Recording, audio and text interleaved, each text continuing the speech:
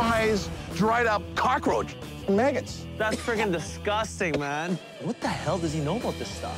I got a whole nother truck this size. Sheldon doesn't even fucking tell me, and so am I happy? No, I'm not fucking happy. Somebody pissed in somebody's cornflakes this morning.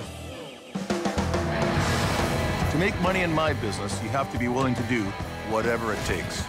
Buy low, sell high, and keep the goods moving. But I'll buy anything if the price is right. It's all part of the game. I live for the deal. I am the Liquidator.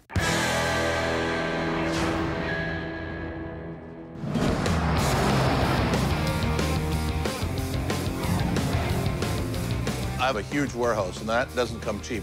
So any source is a potential source to make money.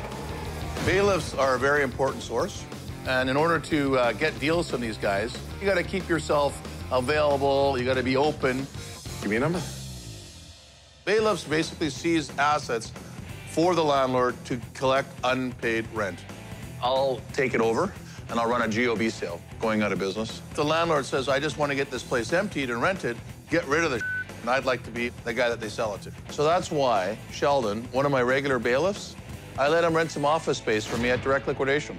My lease is up. I'd like to take that office space upstairs if you still got it. A bailiff and a liquidator under one roof. This is the space. What are you gonna charge me? You know, $500 a month. For $500 a month, it's a one-house deal. When Sheldon brings in deals, guess who's gonna be the first one there standing, looking over top? Let's see what happens. You got it? You know, the downside is sometimes with your friends, you know, things go backwards. There could be some conflict.